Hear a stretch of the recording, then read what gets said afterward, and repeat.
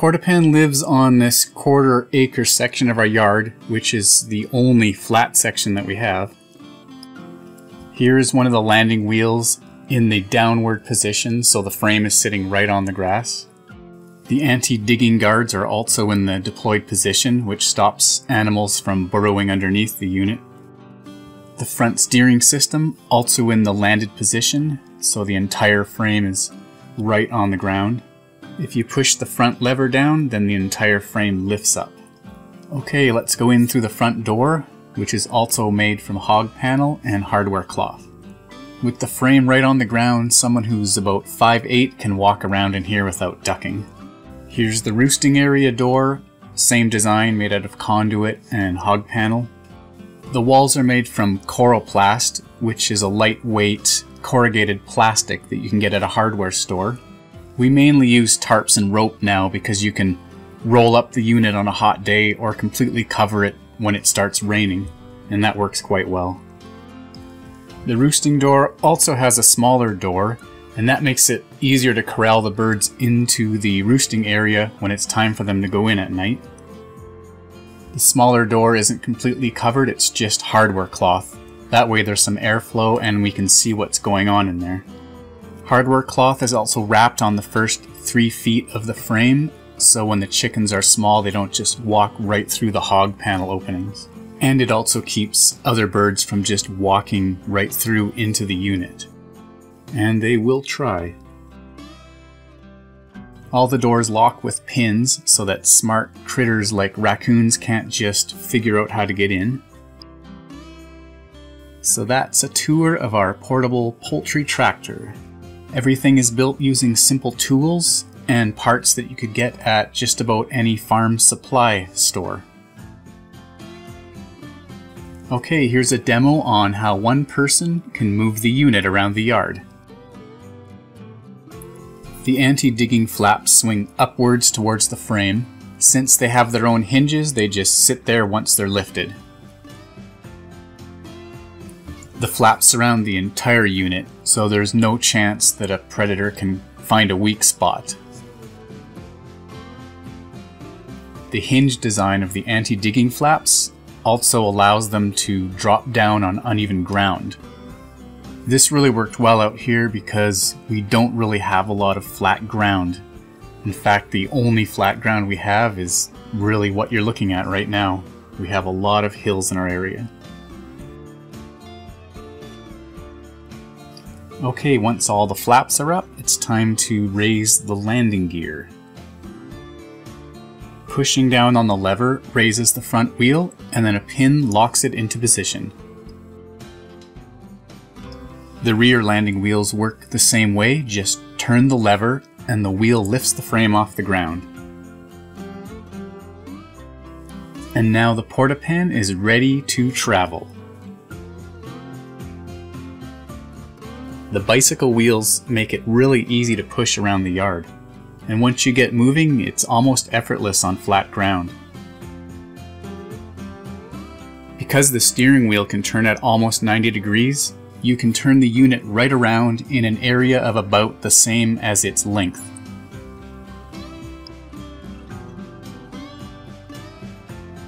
It also doesn't matter if you're pushing the unit or pulling it by the handlebars. It steers equally as well in both directions. Moving is a little slower with birds inside, although they do tend to race towards the fresh grass. They really get used to it after the first few times we move the unit. Once we've landed on fresh grass, we reverse the procedure to park the unit. Rear flaps and landing wheels first. The side flaps also have smaller flaps that extend out in front of the wheels.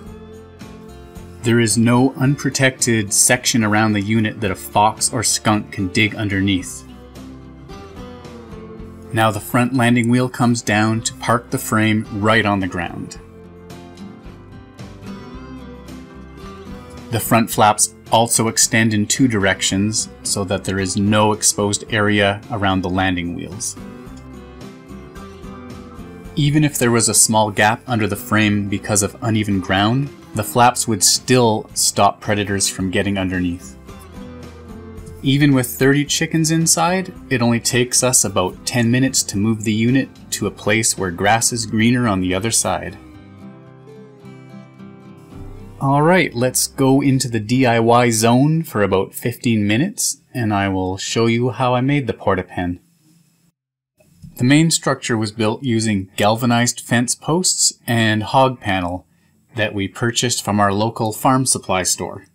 The hog panels shown here are 16 feet long and 53 inches wide. The hog panels can be flexed into a nice round shape. We learned this when we started using them in our raised beds to grow climbing plants. We actually use the hog panels in a lot of places in our garden. They're really useful. The fence posts are 9 feet long, galvanized, and 2.5 inches in diameter.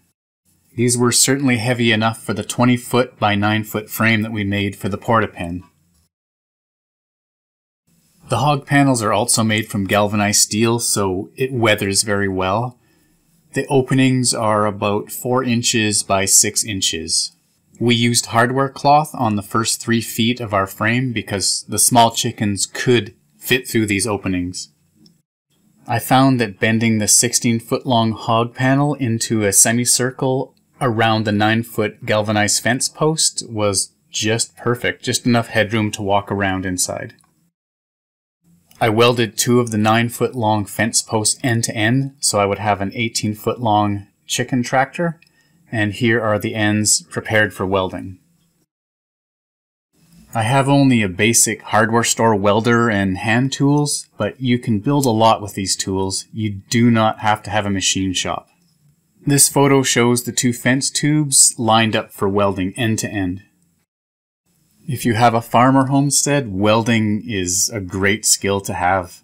It's easy to learn, and for a couple $100 you can get all the equipment you need from a department store. We are constantly repairing something with the welder. We don't have a garage out here, so everything is built in place. Usually I just set things up on buckets and bring the welder over to where I need to work. There really is only 4 welds to make on the main frame. The 2 long pieces joined end to end, and then the 9-foot pieces at the front and back that join the 2 side rails together. This photo shows the piece I'm going to cut out of the end tubing so I can join it to the side rails. I just used a handheld angle grinder to cut out the round section, and you can see here that it now fits against the other tubing and it's ready for welding. This is the main frame for the PortaPen, 9 feet wide, 18 feet long, and I have it set up on buckets here, level and ready to weld together. A few people have asked if it's possible to build this frame without welding, and you probably could if you could find a way to join the tubes together like this so they're secure. Bolting it together might actually work okay. The wheels and landing gear are all made from scrap bicycle parts that I had laying around here. These are 20-inch BMX wheels, and they're nice and strong. The lever system that moves the rear wheels up and down is made from bicycle cranks. These were cut from a couple of old bikes that I found at the scrapyard. You can also get these parts new from just about any bike store. The rear wheels are bolted to one side of the cranks, and the other side acts as a lever. So when you push down on the lever, the wheel comes up and lifts the frame off the ground. This system really worked out well. And for the front steering system, once again, just parts I chopped out of an old bike that I found at the scrapyard. Just about everything I make is built using recycled parts, so I never throw any metal parts away. It only took a few hours to get the basic frame set up, and here it is sitting on a few blocks, ready for the landing gear to be welded to the main frame. I keep my welder on a cart, so I can just bring it over to where I need to work. The front landing gear is actually the most complicated part of the entire project, but again, it's just made from parts I had laying around, like some bolts, some extra tubing, and more bicycle parts.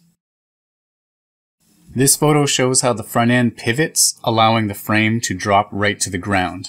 The lever out front gives you mechanical advantage, so it's easy to lift the heavy frame. It's easier to see how the front end can pivot in this photo since I have the primer on the parts. Since I'm working outside, I usually paint as I go along so the parts don't end up all rusty. And here's the rear landing wheel hardware being painted. There's a chain welded to the frame, and that sets the lockout height for the wheel when it's in the lifted position. This can actually be adjusted if you want more clearance for uneven ground. After a day of work, I had a complete rolling frame, and I remember there being a lot of mosquitoes out at that time, so I called it a day and went back to figure out the rest of the project. Here's a close-up shot of one of the rear wheels, and it's sitting in the parked position, which places the frame right on the ground. And here it is in the up position. You can see that the chain is locking it out to the height that I wanted, which was about 6 inches off the ground. I use this 1-inch chain a lot in the build, not only for the wheel lockout, but to hold the hog panel to the frame. I cut the links in half and then I weld them to the galvanized tubing, and that's what holds the hog panel. This is a lot easier than welding the hog panel right to the frame, and as you can see here, it can move a little bit, so less chance of a weld cracking if there's stress on the roof. We hang feeders and fans from the inside, and the frame is really held up well. I also made the end walls from hog panel, just placing them against the front of the unit and tracing around the curves so I knew what size to cut them. Here is one hog panel segment in place, as well as the back wall. I welded the hog panels together, but if I did this again, I would just use the chain links, bending them around the joints. I just continued to add hog panel segments, one in front of the other, along the length of the frame. At the bottom, the half chain links are what secure the hog panels to the galvanized tubing. Because of the length of the unit at 18 feet and the width of a hog panel at 53 inches, it worked out perfectly that 4 hog panels went end to end from one end of the frame to the other. I only had a partial plan on how I was going to build this, so here I'm working out a door using some 3/4 inch conduit just placed at the front where I want to have a door opening. The door frame is made from the thin-walled conduit, and the actual door is just another piece of hog panel cut to fit inside that frame. Hinges are once again cut in half chain links. This door system worked quite well, so I made the same design for the roosting area. This door is about 28 inches wide and probably 5.5 feet tall. Although we mainly use a tarp now to cover the unit, originally I designed it with coroplast panels, so I had to figure out a way to hold them on the inside. These metal tabs will hold a piece of trim that the coroplast will get inserted into. And here are the metal tabs welded to the frame at about 4 feet apart from each other. It's hard to see in this photo, but this white piece of plastic has a slot and it's made to connect 2 pieces of panel together. The 4x8 coroplast sheets fit nicely into the slot, and that's what holds them to the frame.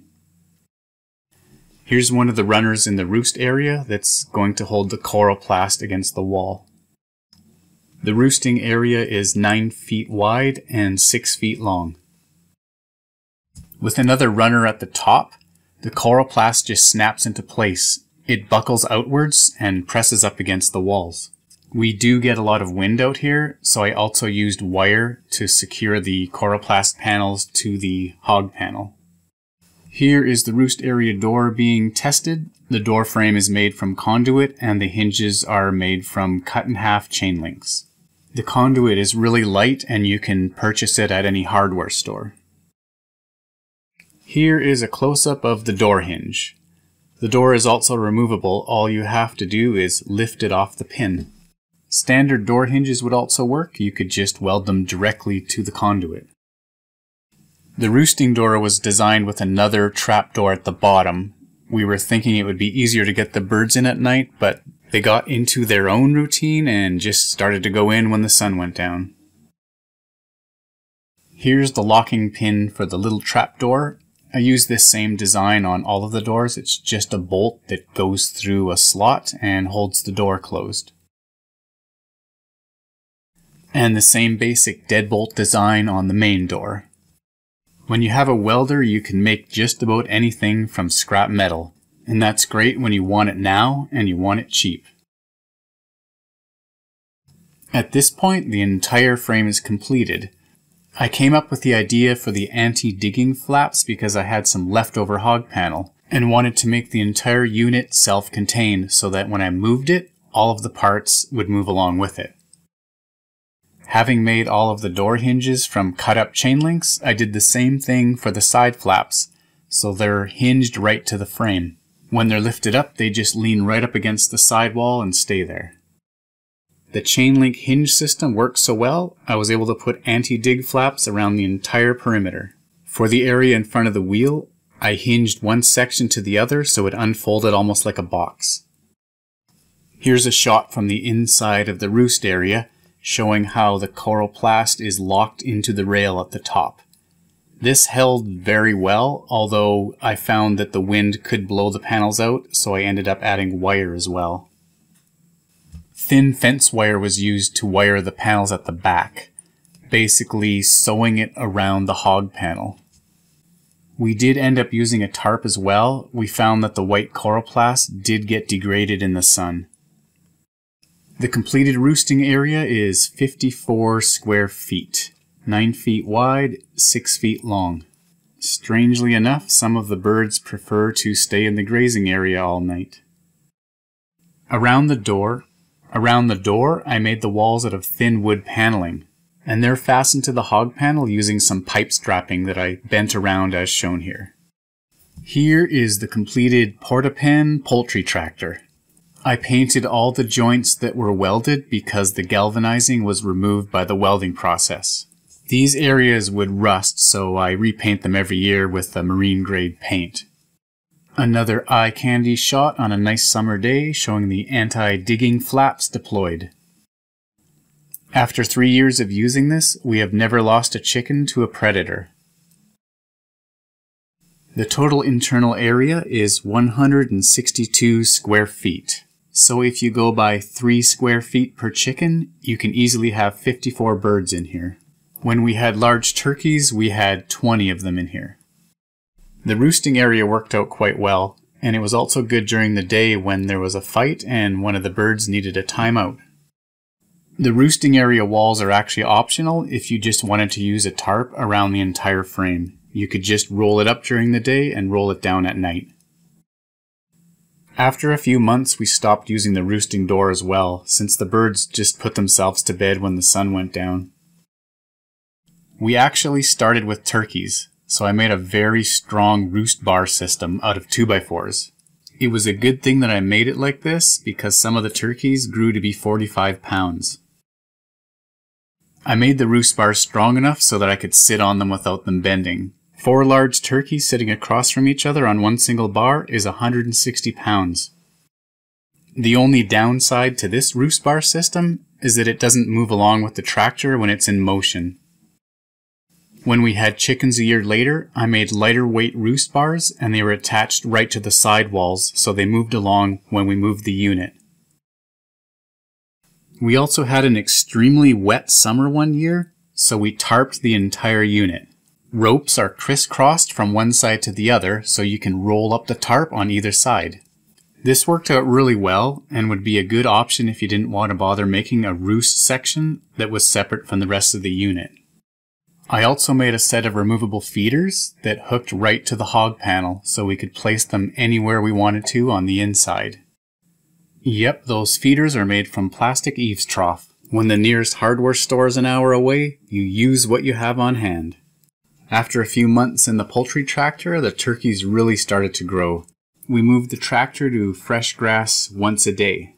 When it wasn't being used for poultry, we found other uses for it, like extending our growing season. So here we made a wall from straw bales, leaving just enough room to walk from one end to the other.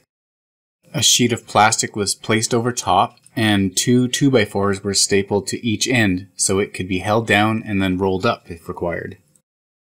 Plastic worked like a greenhouse to collect the heat from the sun, and the straw became a good insulator to trap all that heat. This design was more of a cold frame than a greenhouse, but you could use it to extend the growing season or actually start plants in the spring. The PortaPen frame cut back on a lot of the wind and stopped any small animals from getting in and digging up bulbs. We actually found that this cold frame design worked quite well, so I made a trapdoor system from thin plastic sheet, and this was easier to lift. And because it was two pieces, you could lift one side and leave the other closed. The trapdoor frames are just made from links of 2x2s, and the plastic sheet is stapled right to the wood. Depending on the type of plant, you may want the heat but not too much sun, so a shade cloth placed on the outside of the frame works really well. So the PortaPen now becomes part acclimation center, part greenhouse, and part cold frame. And in the fall time when the plants are all done, it makes a great place to store all those pots. Here's another shot of the cold frame with the doors held open. You can also see that we put landscaping cloth underneath, and this stops the weeds from growing up into the cold frame. I had quite a few chain links left over from the project, so I made a set of hooks to hold the doors open. We get a lot of wind out here, so it's good to have these doors secure when they're lifted. The PortaPen works so well to acclimate plants that we really expanded on that in the spring. It's easy to make shelves because you can just hang them right off the hog panel bars. So we ran shelves at the back and on the sides for all the plants. The shade cloth lets just enough wind through, and that helps the stalks grow stronger when you're acclimating your plants for transferring to the garden. These are various tomato plants, and it looks like they were just about ready to move. Here are the 20 Red Ranger chickens we had in our tractor last year. They go in at about 4 to 5 weeks. This breed is slower growing than most chickens, and they stay in the tractor for about 6 to 8 weeks. We added quite a few small accessories to the PortaPen as well: solar lights, roll-up tarp, fans, as well as feeders and waterers. Last year we also took the roost door section out and just used the tarp. After the chickens are about 2 months old, we ended up moving the PortaPen once every day. And you can really see the area they were on because the grass is cut right down. We could advance the PortaPen to about 10 different places in our yard before looping back around to the original place. And by then the grass was all grown back in. So that's the PortaPen. It's been a great success, and it was really worth the effort of building it. Soon the snow will be melting around here again, and the PortaPen will be back on the move. If you would like to build this project from our plan, check out the link. Thanks for watching.